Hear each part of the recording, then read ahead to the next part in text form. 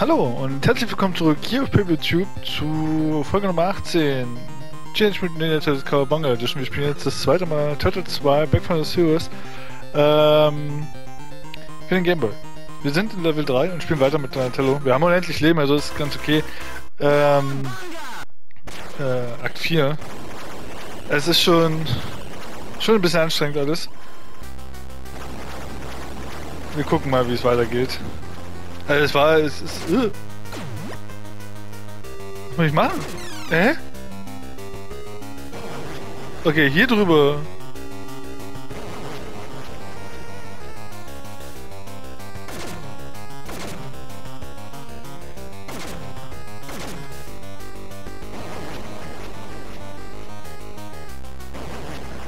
Ich hoffe jetzt nicht, das ganze Level ist so. Ich hoffe, sie... Warum? Ich habe ja nichts geändert. Warum?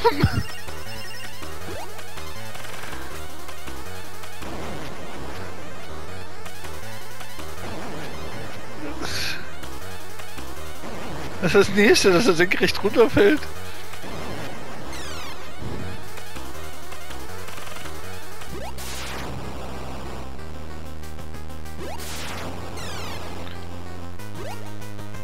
Why? Das kann er nicht. Das ist ja jetzt nicht Ihr Ernst. Also wirklich, das ist ja jetzt nicht Ihr Ernst.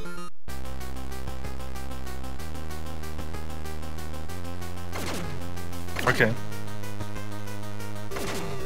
Okay.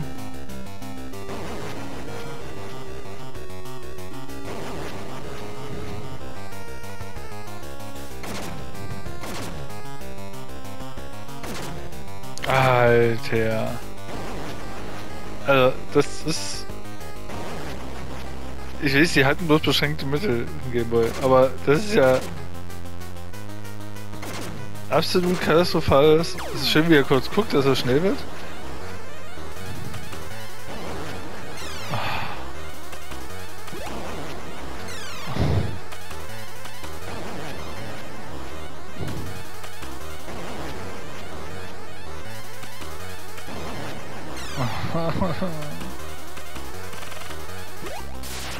Okay, hier ist jetzt gezeigt, was passiert.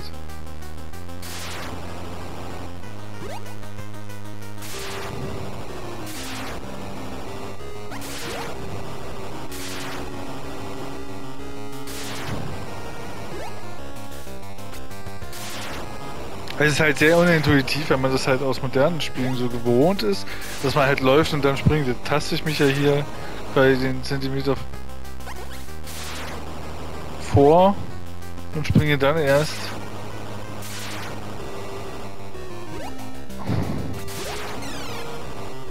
Okay, danke.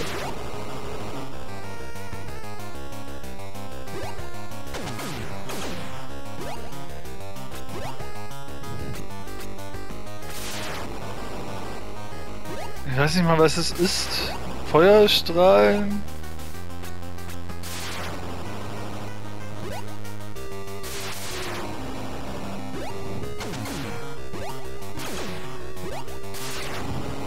Kann ich?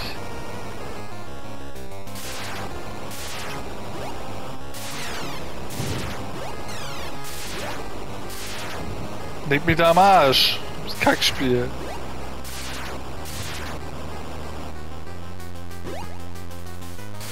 Ah.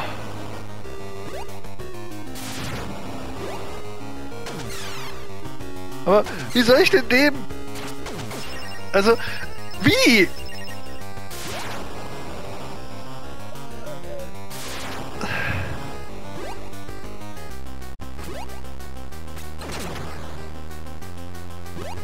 Okay, danke. Alter! Warum? Warum? Lass mich doch... Was zur Henker? Das ist nicht von vorne. Wo kommen denn die Viecher jetzt auf einmal her?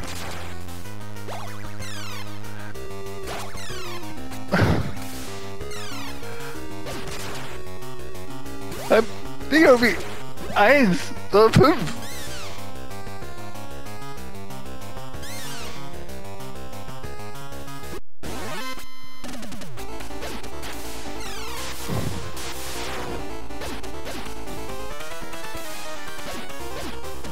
Raus!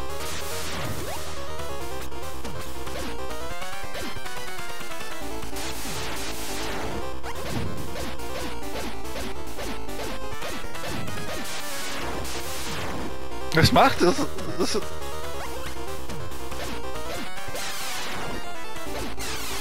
Oh. Oh, Leute.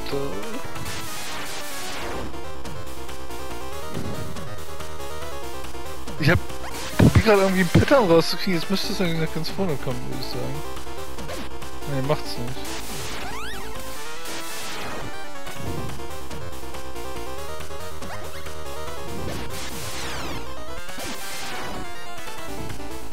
Wie oft muss ich das treffen? Das hat keine eigene Energieleistung.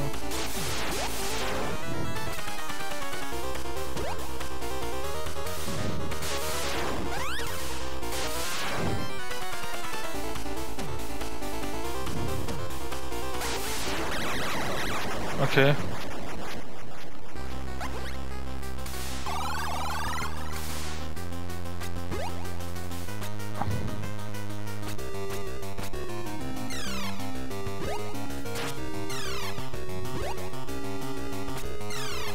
Wie soll ich denn?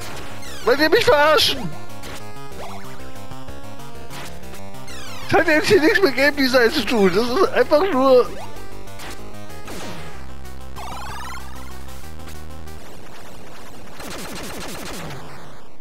Was zum fucking Henker?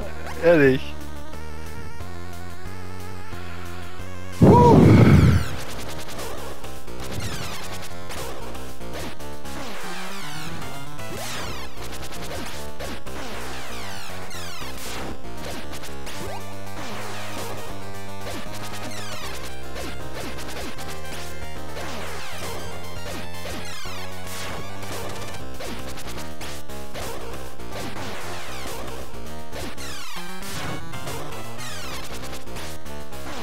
Also, das ist jetzt, wenn das der allmächtige Shredder ist, der tippelt ganz schön an Kinder. Was zum...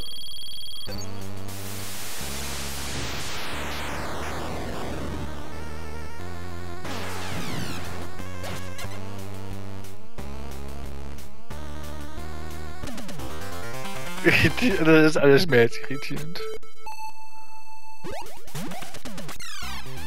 Okay.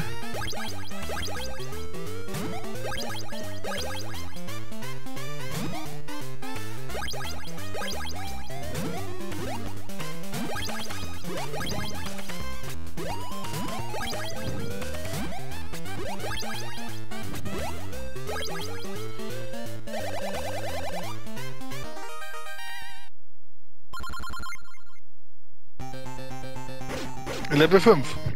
Oder Akt 5.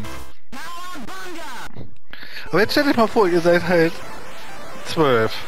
Auch da wieder das, ihr habt das zu Weihnachten gekriegt. Was muss ich machen?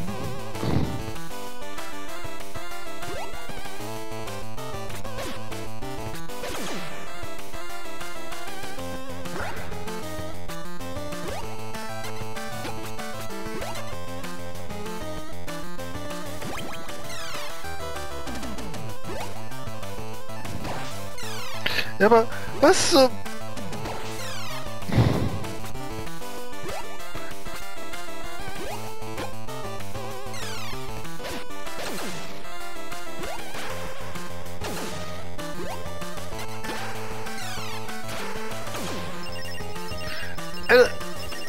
Was?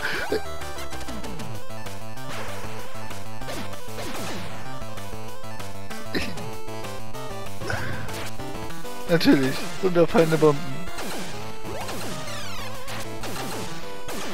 Natürlich, runterfallende Bomben.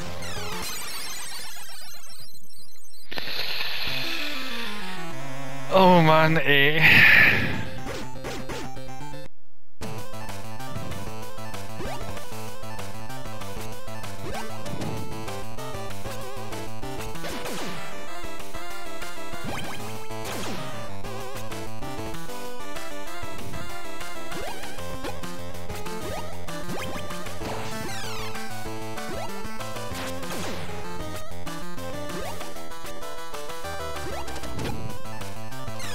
Aber ich kann ja das zum Beispiel gar nicht verhindern. Jetzt springe ich hier hoch und es kommt schon wieder so ein Viech. Versteht ihr? Ist jetzt nicht so, dass ich hier nicht...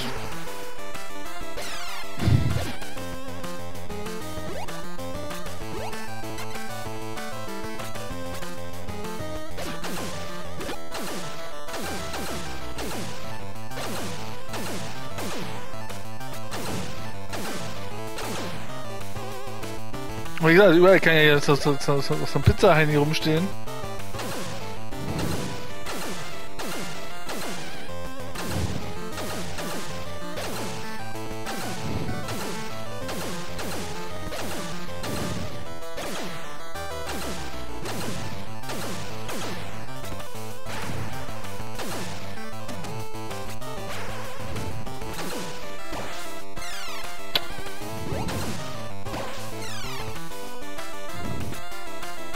Ich hoffe, hier gibt es echt irgendwo einen Checkpoint. Aber ich...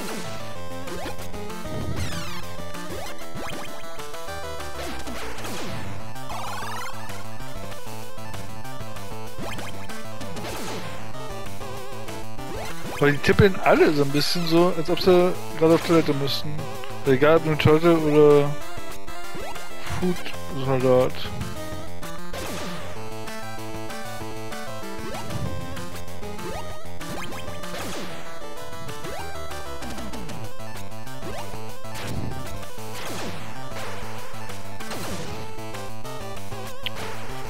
Oh Mann, ey. Schieß halt!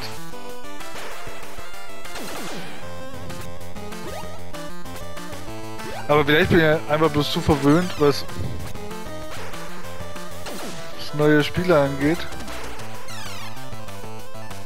Genau.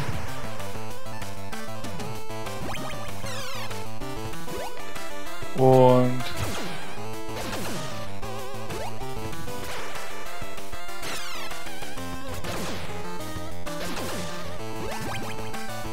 bin halt nicht mehr den alten Hardcore-Krams gewöhnt.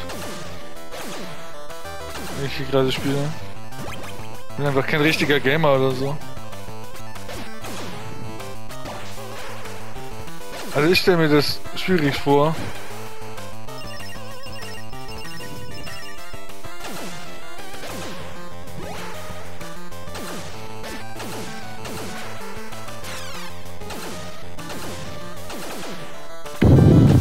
Ich hoffe, hier gab es gerade irgendwo zwischendrin einen Checkpoint.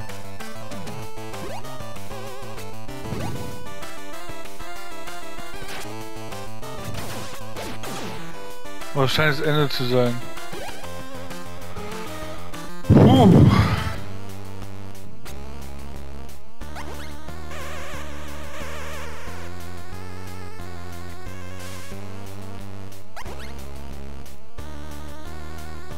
Ja, ich muss kurz. Naja, passt.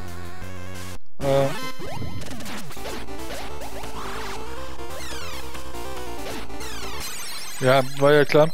Naja, dann Hello was captured. Ich hoffe, wir starten wieder bei dem Boss, aber das gehe ich stark von aus.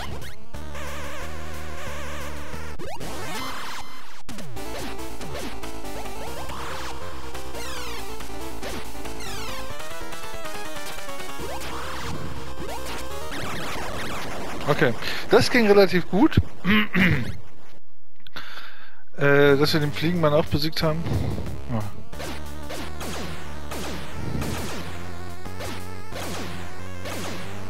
Aber es ist halt doof, wenn jetzt hier eine Ebene hinzukommt, also eine Hoch- und Runter-G-Ebene. War nett von ihm, dass er mir eine Pizza bringt.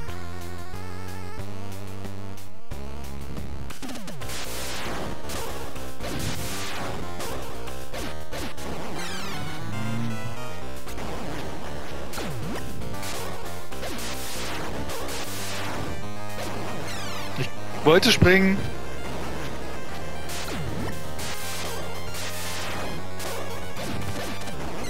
Ich wollte springen.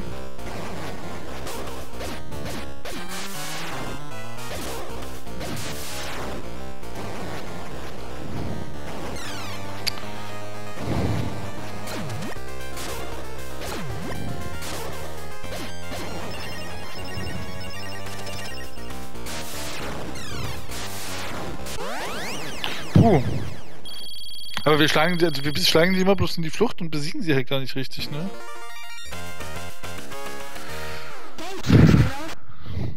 Sprachausgabe!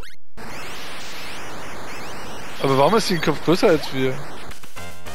Warum steht auch sie da, als ob sie auf Toilette müsste?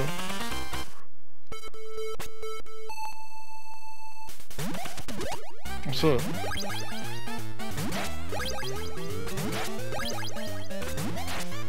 Probiere.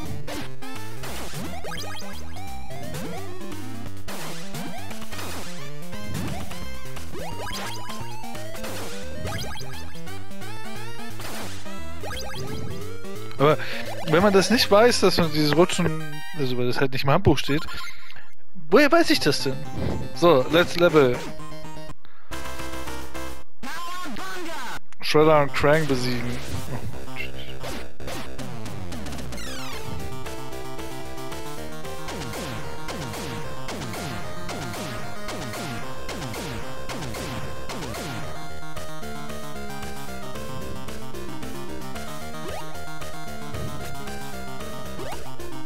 Ich freue mich jetzt schon, wenn da mittendrin, wo die Pizza auftaucht.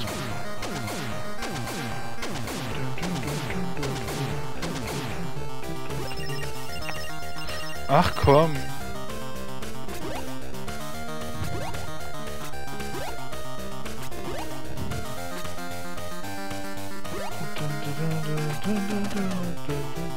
Ich frage mich eigentlich, ob mich die ganzen Spiele, wenn die Hintergrundmusik läuft, geklemmt werden. Dass ich sie nicht monetarisieren kann. Ah.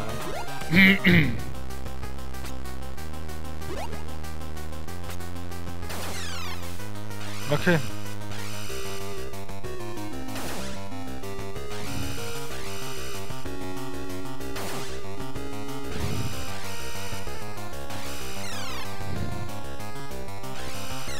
Aber wie? Oh, ich probiere ja zu springen. Also ist jetzt nicht so, dass ich nicht drücken würde.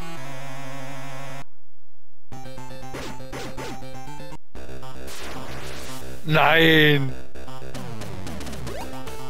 Das war kein Checkpoint?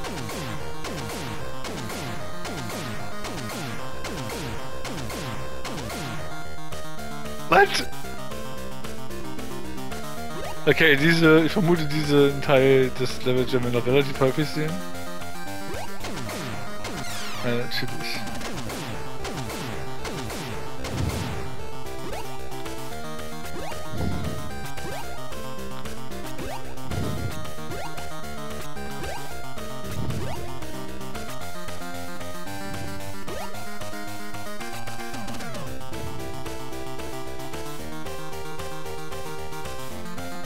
Okay.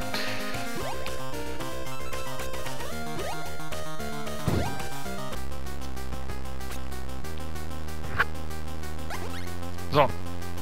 Weiter geht's.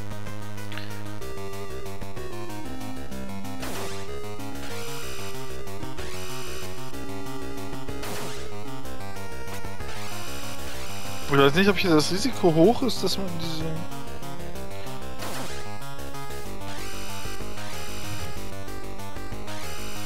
Aber kann ich mich ducken?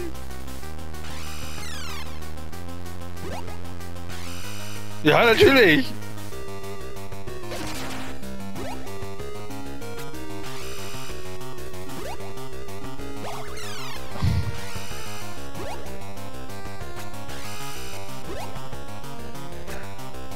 Packen einfach alles Beschissene in ein Level. Laserstrahlen, über die ich nicht drüber springen kann, weil ich sie zu spät sehe. Oh.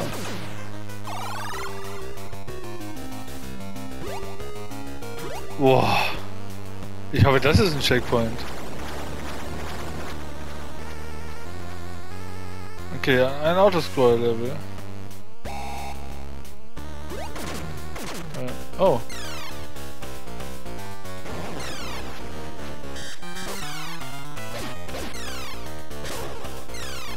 Ich weiß nicht, was ich...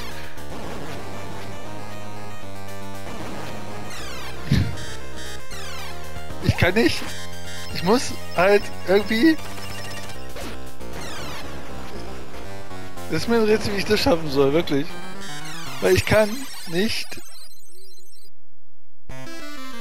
Also ich kann... Okay, ich kann über den drüber springen, das sehe ich noch ein.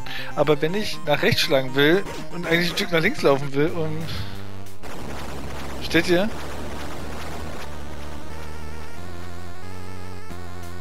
Also ich muss ja...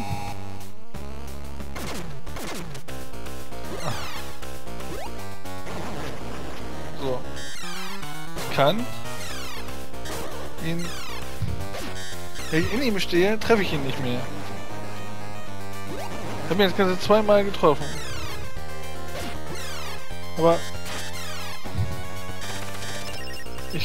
Versteht ihr? Ich treffe ihn ja gar nicht so häufig.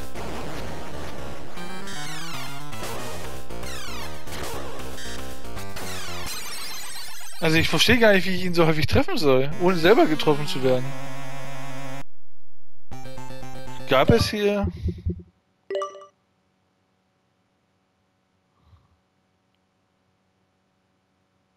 Naja.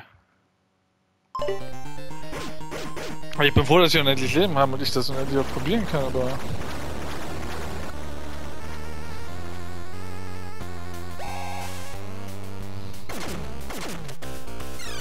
Also ich kann ihn nicht einmal treffen.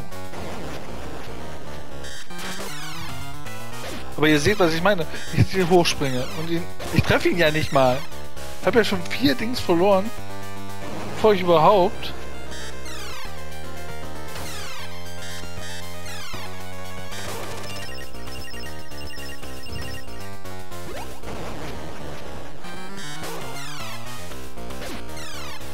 Aber ich treffe ihn ja jetzt hier gar nicht.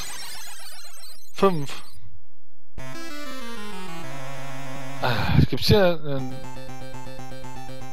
Hinweis für? Ich muss das mal ganz kurz googeln.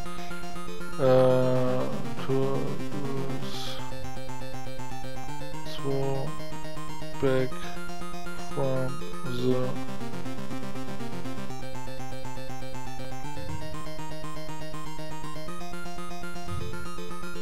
Okay, jetzt halt alles Walkthrough. Reject all. Man muss ja erstmal Cookies.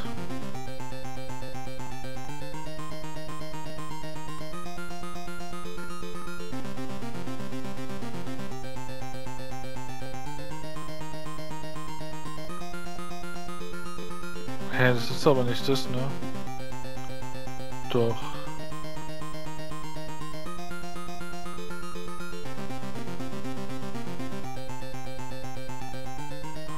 Bla bla bla.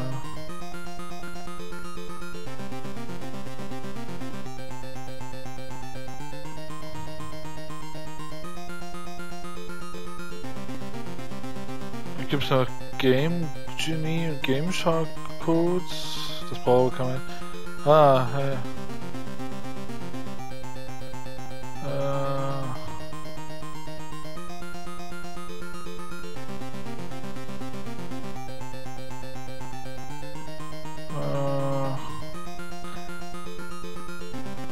Okay, es gibt noch ein weiteres Level offensichtlich, cool. Aber wir sind doch Akt 6, Tunnel Technodrome, was ist...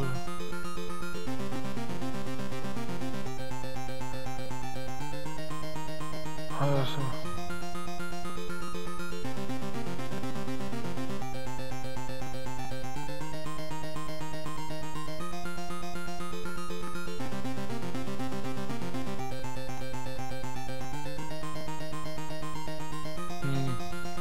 Naja, also richtig schlau macht's mich nicht.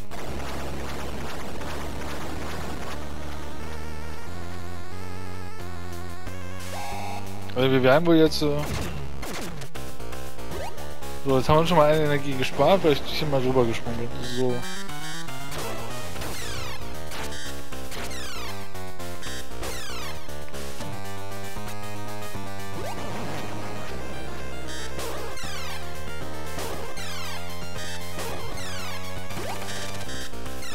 Ah, goddammit. Aber trotzdem bloß 5-mal.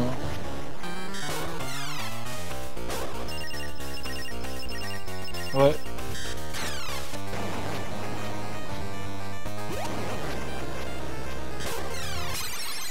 Okay, 4. Aber so irgendwie muss es gehen. Ich weiß noch nicht ganz wie, aber...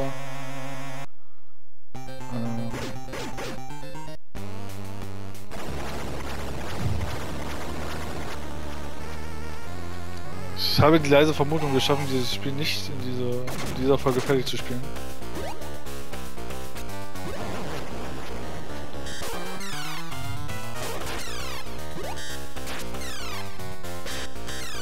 Aber verliere zu viel Energie.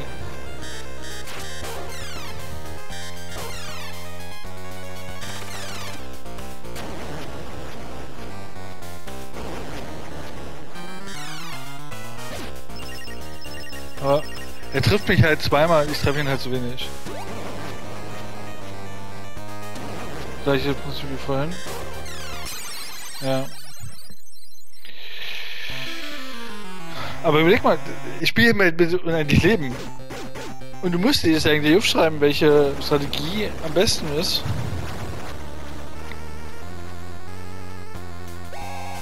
Gegen diesen Scheißboss. Und hier ist ja immer dieses dämliche Fließband, was dich zu ihm hinzieht.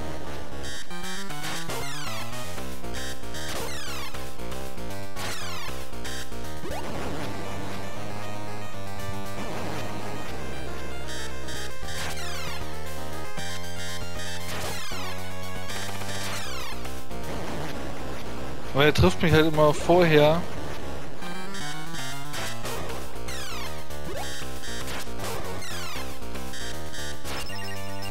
Ah, jetzt hat er mich sogar einmal mehr getroffen. Aber ich glaube, ich habe eine Lösung für unser Problem.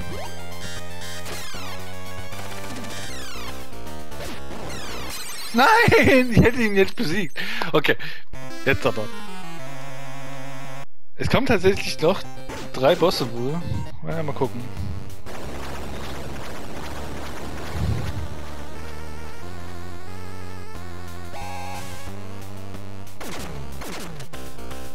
Eins. Aber ihr müsst euch das halt vorstellen. Ah. Jetzt habe ich mich dumm angestellt. Ah, ja, dumm.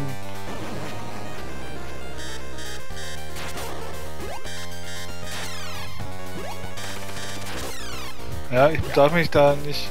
Ich muss ein bisschen später abspringen.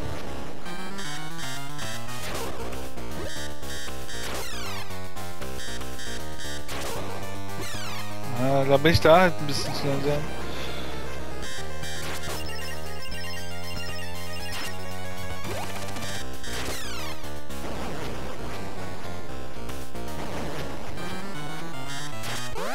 Oh, Gott sei Dank, ey. Puh, aber... Wie will man denn das schaffen?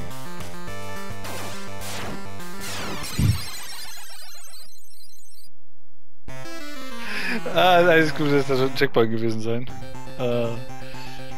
Ich mache hier mal aus meinen Timer. Wir gucken mal, wie weit wir noch kommen.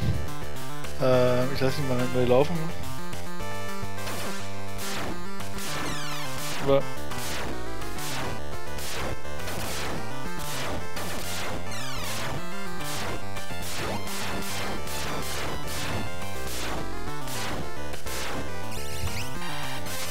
Aber...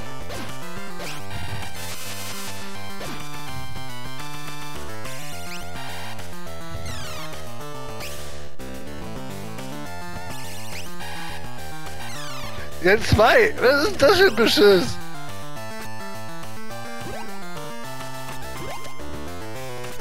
Also es ist jetzt auch nicht so, dass man hier super geil springen könnte, dass das hier...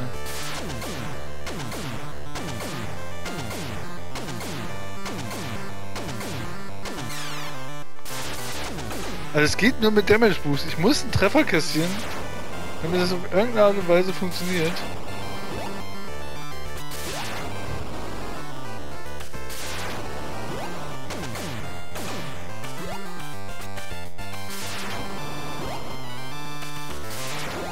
Es ist jetzt auch nicht so, dass man hier so ultra geil nach vorne springen könnte.